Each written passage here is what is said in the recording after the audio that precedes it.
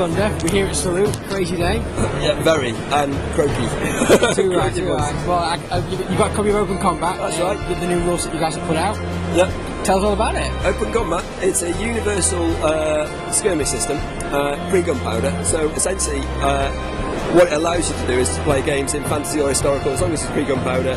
And the key thing is, different to other games, you stat up the models in any way you choose. Okay. So there are sample profiles within the book. So, you know, an idea of an elf or a dwarf or a Roman legionary or a Saxon. But the core part of the game is what you start with is, in traditional games you have that points value that you play against. Yes. So in Open Combat you'd agree a renown level. And that renown pool, so if you chose 100 renown, that pool of points you then spend on a one-for-one basis to build the profiles. So when I say a one-for-one basis, if you put 4 points of renown into speed, that gives you 4 inches of movement, and that's 4 points towards the value of that model.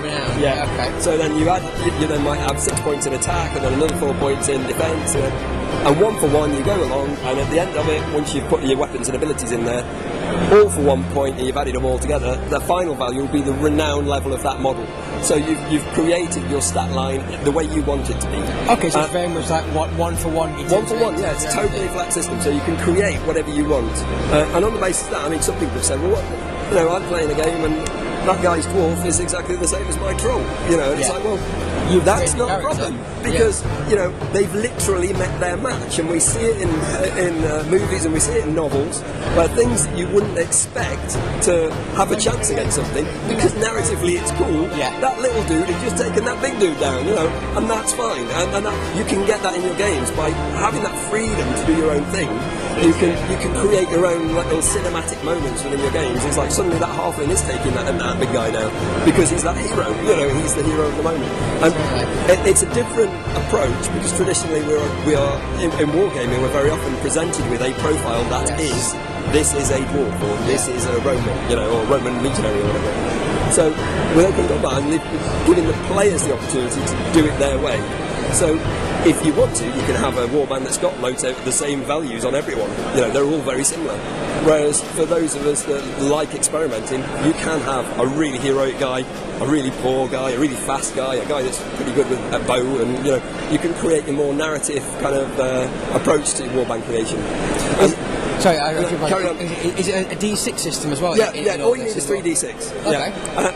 We have got custom dice. The custom faces are there purely as a shorthand for referencing to rules. So, for instance, within the combat mechanism, there's a force-back rule, and there is minor hits and solid hits. And the custom dice have simply got little icons on them that show you and give you a shorthand, because there's a little shield on some of them to remind you that if you're playing and the models have got a shield, then that has an influence on the result. So they're not necessary, but we're all gamers, we like cool dice, so you can play with it. So it's How long did it take you guys to put the actual rule set together? I mean, are we talking like my lifelong war games thing from the year doctor? I've been playing war games for 30 odd years now. I was lucky enough to work at GW many years ago, early 90s. Yeah, Gav Thorpe's on the stand with me. He's an old friend from back in the day. So yeah, we Open Combat has existed since about 2011, and that grew out of me tinkering with the system and just going on about it to Gav every now and again, and then Gav eventually get fed up on me and say, well, write it then, and so I wrote it. Something that you guys were just batting a table in Bugman's and around and all that kind of no, stuff. it wasn't in Bugman's, this is way down. It was down at his other's house. Wow, This is just, if actually bizarrely, we're at Sleep now, but it was at Triples in 2011 that initially I kind of thought about doing it properly. Because we've been walking around just buying cool figures. Yeah. With no particular reason. It was just like, we just like cool figures.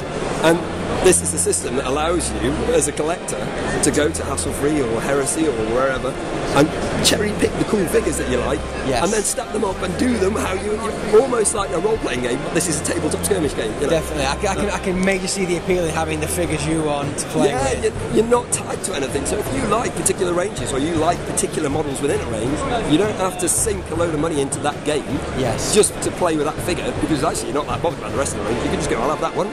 you know, as miniature collectors, it allows us a bit of freedom, but also for gamers that are miniature collectors, you know, we all have our own ways of doing things, you know, and one of the key things with Open Combat being so open and allowing you that flexibility is to put the power back into gamers, to just, because we're all really creative, you know, people forget that, it's a creative hobby, and it allows us to do what we want to do with our hobby, and the framework is balanced, so it doesn't matter what your position is, or what you think things should be, or what your opponent thinks, the game works regardless, so you can just have fun with your cool thoughts of what you think is, you know.